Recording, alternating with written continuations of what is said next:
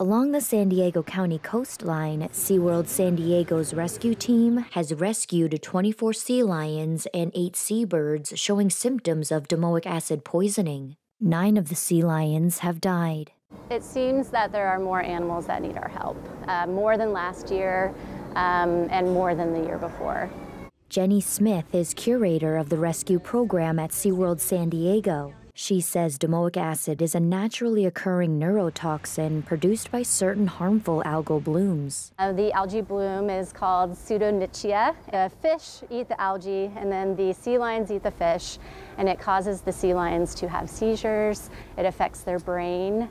It affects their heart. Clarissa Anderson is the director of the Southern California Coastal Ocean Observing System at Scripps Institution of Oceanography. It wasn't until just this last week that we started to see measurements or get measurements, hits of toxin measurements at Scripps Pier and other places in San Diego. Smith says SeaWorld has received an influx of calls in the past week about distressed sea animals.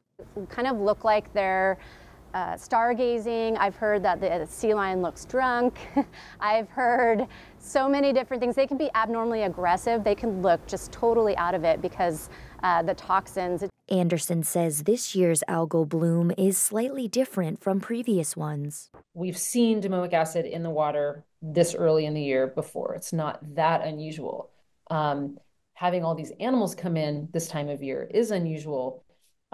And it looks to me like it's connected a bit to La Nina. We're having an early onset upwelling, which is what fuels these blooms. Smith says SeaWorld has brought in additional staff to help care for the affected animals. The best treatment for all of these animals is to provide them with lots of fluids and try to flush out that toxin. So that's kind of the first step. After we rescue them, we assess them.